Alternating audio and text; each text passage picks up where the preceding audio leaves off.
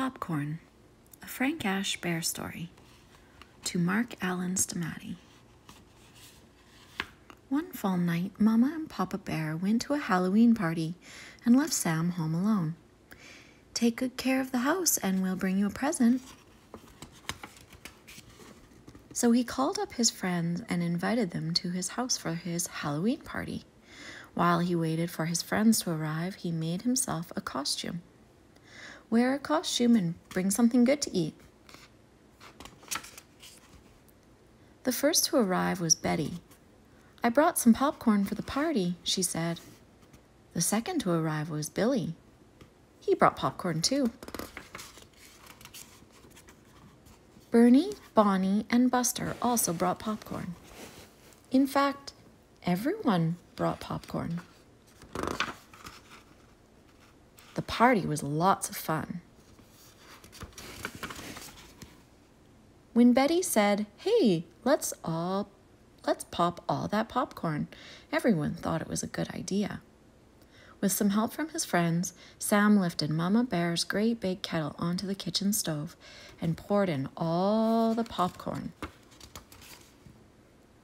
He added some oil and salt and turned on the stove. Soon it began to pop.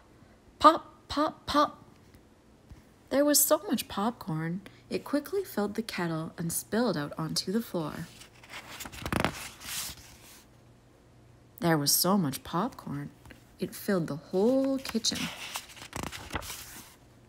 It spilled out into the living room. It filled all the rooms downstairs and crept upstairs. There was so much popcorn, it filled the whole house. What happened? Help! Who turned out the lights? Where did everybody go? Some party. Get me out of here.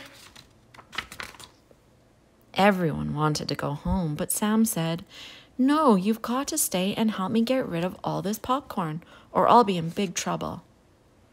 Munch, munch, crunch, crunch, munch, crunch, munch, gulp.